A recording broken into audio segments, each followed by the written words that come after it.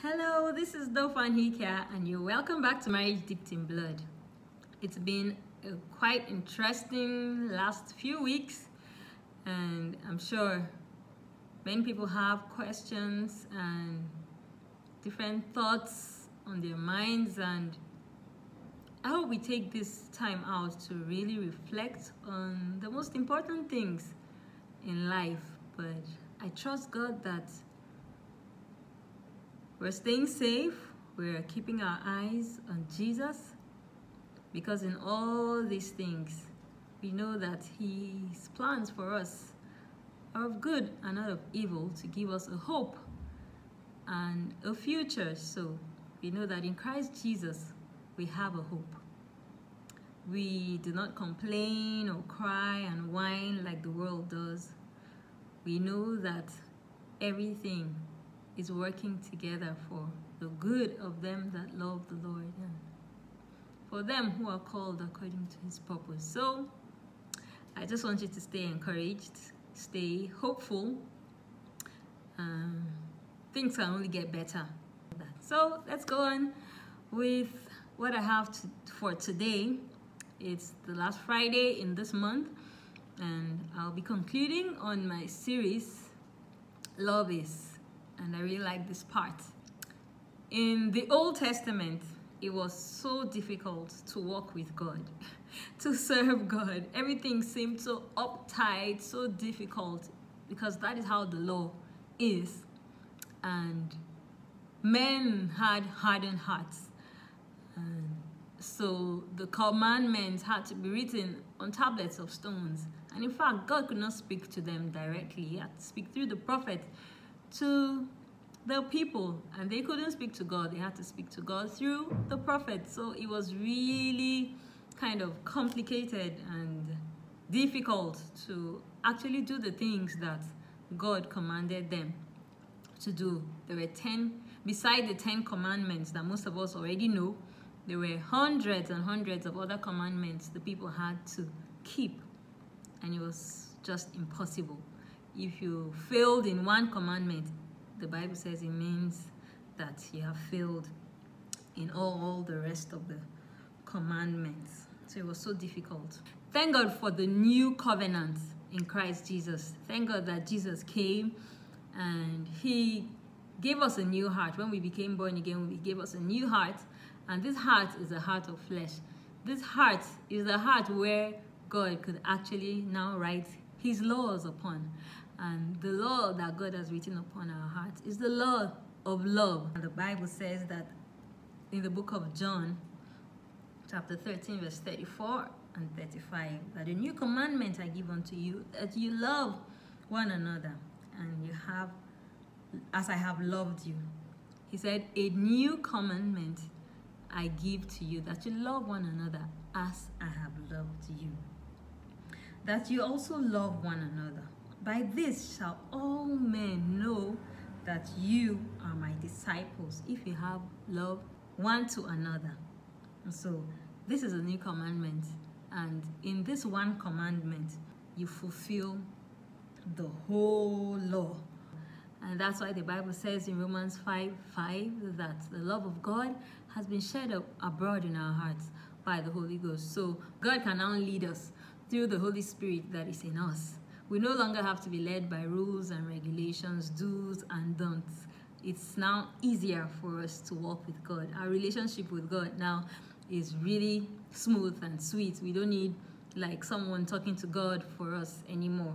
God can talk directly to us. Okay, so let's read Romans chapter 13, verse 8 to 10. Owe no man anything but to love one another. For he that loveth another hath fulfilled the law. For this, thou shalt not commit adultery, thou shalt not kill, thou shalt not steal, thou shalt not bear false witness, thou shalt not covet. If there be any other commandment, it is briefly comprehended in this saying, namely, thou shalt love thy neighbor as thyself. So you see, to keep the commandment of love is to fulfill all the law. That's why when I hear people say, oh, love is not enough, love is not enough, when it comes to marriage, like, you do not understand what love really is. If you really understand love, you will know that love is more than enough. This love we're talking about, the Bible says many waters cannot quench it. There is faith, there is hope, and there's love, but the greatest of all this is love. Faith does not work outside of love. Hope will not work outside of love. All these things are hinged on our love walk. First of all, our belief, our faith in the love of God, and our ability to operate in the same love that God has for us towards one another. And so love is the greatest. If you really truly understand what love is, it's all that you need in a marriage. If you walk in love towards your neighbor, which is your spouse right now, as we're talking about marriage, walk in love towards your spouse. You never think about cheating on them. There will be no adultery in there. There will be no thought of it. There will be no thought of divorce when you are walking in love. You'll be quick to forgive. There will be no stealing. Stealing means different things. Depriving your spouse of your time, of your attention, of sex and things like that. It's stealing. It's depriving them of something. Paul calls it defrauding. So withhold sexual intimacy with your spouse is defrauding your spouse. So I think these things will not happen. To covet, to compare yourself with each other, things that happen in many relationships will not happen if we understood this commandment of love towards one another. This is the greatest. Some people, when they go to church or they have opportunities to serve in the local assembly, they give all their time. They are 100% in their units, in their church departments. They are 100% there. Before the pastor calls them, they are running there. Before the unit leader calls them, they're already there. But they are not there for their spouse like that. They're not giving them attention like they should. And I don't believe it should be so.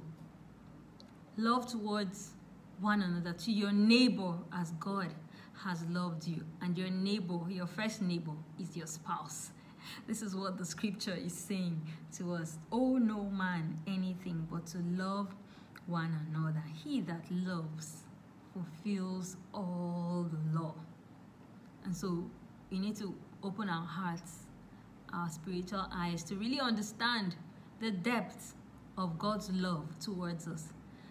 And that way we'll be able to allow it flow through us towards our spouse. Think about it. God says he will never leave you nor forsake you. As in, he won't leave you physically. And he will not forsake you emotionally. He's there for you. Like in this season when we are forced to practice, what is it called? Social distancing. You have no choice but to stay home with your family. You could be there physically, but your mind is somewhere else. And that is a mistake that we shouldn't do.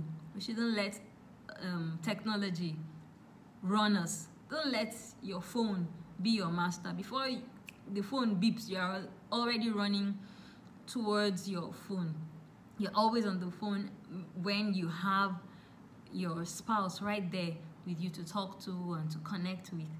And so being there physically is really important. Do not be disconnected in your emotions while you're present in the physical. Okay, so if you do not know how to do anything, if you don't know what to do, just know how to love like God has loved you. Because by loving one another, Jesus says, you fulfill the whole law. And so I pray that as we think about these scriptures, think about these words that I've spoken, and in this season of isolation in our homes, I think it should be an opportunity for us to reflect, a time for us to really use and make up for lost moments that we've had with us. We have lost moments with our spouses, times that we would have shared. We had to attend to other businesses, other jobs and things. I pray that you'll use this time wisely and practice loving one another. There was a a time my husband did something, I don't even remember. He was just being mischievous. We have those moments, and I was like, I really don't like you right now. I'm sure there are times that you may not really like your spouse, but because you love them, you'll stick with them. You'll stay with them forever. You'll be there, come rain or sunshine, and those moments pass away. You know, that's why love is the real deal. Love is not just a feeling, it's a decision that we make. It's a choice that we make, a commitment that we make. And so the commandment of love toward us from God was not just a suggestion. It's a commandment, like you do not have a choice. This is what you must do to enjoy a fruitful marriage life, to enjoy a successful Christian life, to enjoy living life in general. You need to walk in love, the God kind of love. That is what stands the test of time. We want to be known as someone who walked in love. We don't want to pass away from this life and say, oh, he had so much money, she had so much money, she did this and that, but there was no love. The Bible says you're just like a noisy gong. You know, you can do everything that there is to do, but if there is no love, it's just a waste of time. And so I believe that you have learned something today, or you've been reminded or refreshed about these things. So I encourage you to go on. Oh, maybe you don't have the opportunity to go out right now. Just walk in love. Obey the commandments of love today in your home. Start from there. They say charity begins at home, and charity is love, yeah? And so love your wife, love your husband, love your children with the love of God. Be patient towards them. Be kind towards them. Next time, the next teaching, I'm going to talk from the love chapter, 1 Corinthians 13, and we'll look at those characteristics one after the other to know exactly how the love of God functions. And I believe that it will make things easier for us. Well, maybe not easier, but worthwhile, yeah? Relationships are not always so easy, but they're possible. And we have the mighty Holy Spirit in us. We have God with us, leading us and guiding us and making all things beautiful in our lives. So cheers to a beautiful weekend, a love-filled weekend, and God bless you. Thank you so much for watching, and I'll see you again next week. Bye.